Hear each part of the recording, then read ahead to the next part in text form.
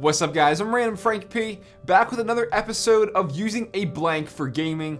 This time around, we're going to be using a vertical mouse. I've never used one of these before and it's pretty different from your traditional gaming mouse. Still has all the buttons, scroll wheel, DPI. Just the whole hand grip is going to be a big adjustment for me. So I want to put it to the test and see if we can use it for PC gaming.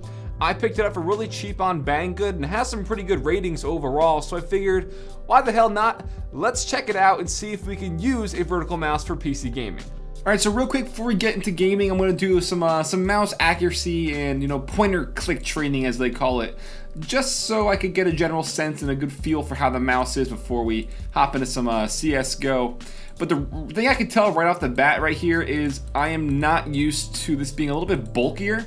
My muscle memory is very much trained to my G502 mouse, which is obviously a lower profile. So I know how much force I need to move this around.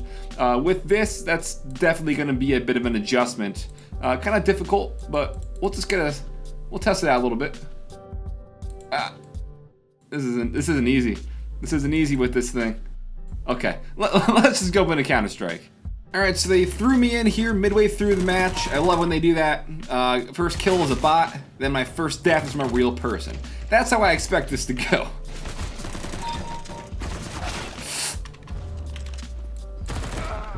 Jeez. Okay, so like I said with the aimbot thing, or the aimbot, you know what I mean. The aim tester. It is just extremely different holding something like this when you're so used to a traditional mouse for all those years. Like you start playing with a regular mouse and you get used to that.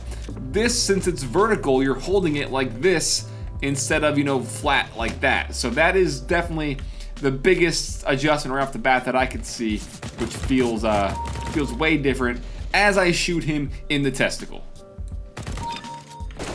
Oh, so many testy shots. We're just warming up. We're just warming up. Spraying like there's no tomorrow. Woo. He almost shotgunned me. What?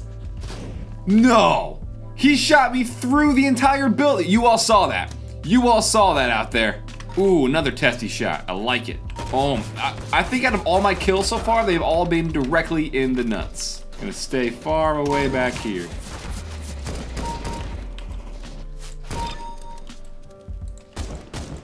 Another nuts. Hashtag another nut. Lots of people with the knife. Ah, no! I'm leaving. I'm getting out of here. Ah, sneak one. All right, so just hopping in. We got 11th. Well, we got 11. Let's see, what did we go? 21 and 23. So just right off the bat here, going -2, hopping in. All right, let's get a full round here. Let's get invested in one of those. Oh shit, we're doing lake. Let's go. Oh shit, we're doing lake. My mom doesn't know I said shit. This is why I hate playing this game. People like that. Let's do this. Yeah. Oh yeah. All right. Good starts. Good starts. Oh, that was horrible. Oh, this is not my favorite mouse. I can tell you that. Come on, buddy. Come on, buddy. Ah, he knew. He knew. Damn you, Nubsy. Alright, so we've used some crazy things in this series. This is probably the most annoying. Oh my god. This is gonna be a montage of me just yelling in agony because this is horrible. Stop killing me! Oh my god, why do 4-year-olds play this game? You're the reason millennials are retarded. That guy who said that was probably 16, disassociating himself from millennials. Okay. Okay. Ooh, okay, okay.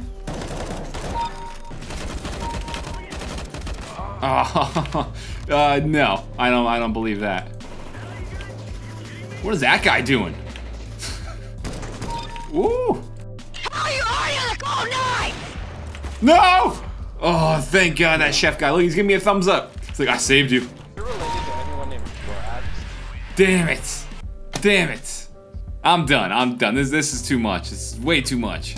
This video is sponsored by Corsair and their Corsair One Pro 1080 Ti PC. With an i7-7700K CPU, up to 32GB of their Corsair Vengeance RAM, and a water-cooled GTX 1080 Ti graphics card, this compact PC is not only 4K ready, but VR ready. This thing is crazy powerful, it's also very cool and keeps quiet. And since it is so tiny, you can hook this up in your living room, you won't even notice it's there. If it's going to be on your desk, it's not going to be taking up much space. For more information, check the link in the description down below. That was brutal. We've used a lot of things on this series, and this by far was probably my least favorite to use for gaming. I didn't think the adjustment to a vertical mouse would be so difficult, but like I said, your muscle memory, you're so used to a traditional flat mouse that when you turn your hand sideways, it was just so much harder to use, and I could not get a flow or any sort of rhythm going. So can you use it? As I always say, yes, you can, but I would not recommend using a vertical mouse for PC gaming. Anything else, I'm sure a vertical mouse would be just fine for, but do not use it for PC gaming. Well guys, it's gonna wrap it up. I hope you enjoyed this atrocity of an episode. If you wanna check it out, I will put this vertical mouse in the description down below, as well as the playlist to other episodes from this series that are much, much better than this. If you liked the episode, give it a thumbs up to show your support. Feel free to follow me on Twitter at randomfrankp. And lastly, if you haven't already, hit that subscribe button. Well, I'm randomfrankp. Hope you enjoyed. Have a good day.